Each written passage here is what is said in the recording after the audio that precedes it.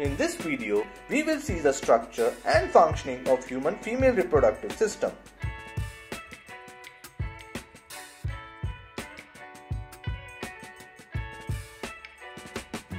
Female reproductive system is more complex both structurally and functionally. It consists of a pair of ovaries attached with ligaments to the uterus. The ovary produces female gametes or ova. In close relation to the ovary, oviduct is present. It is a funnel-shaped structure usually with fimbricated margin.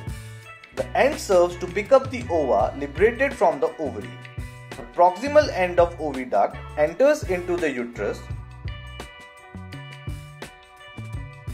The uterus is a muscular bag. The wall of the uterus has three layers of tissue: the external thin membranous perimetrium, middle thick layer of a smooth muscle myometrium, and inner glandular layer called endometrium that lines the uterine cavity. The endometrium undergoes cyclical changes during menstrual cycle, while myometrium exhibits strong contraction during the delivery of the baby.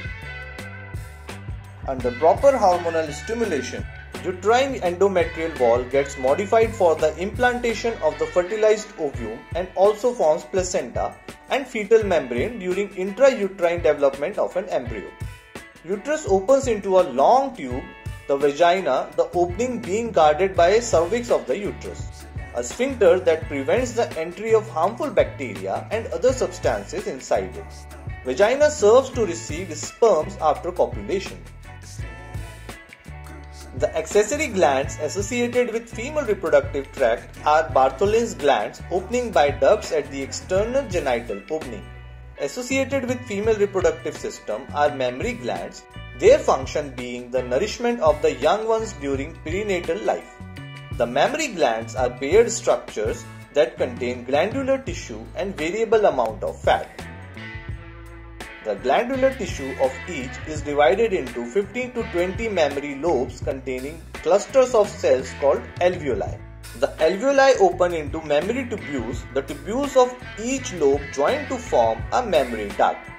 Ducts join to form a wider mammary ampulla which is connected to lactiferous duct through which milk is sucked out.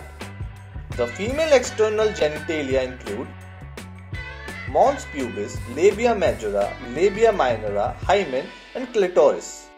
The opening of vagina is partially covered by membrane called hymen. The clitoris is a tiny finger-like structure above the urethral opening.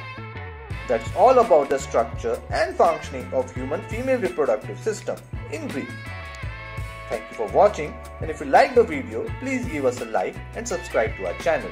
And don't forget to post your comments.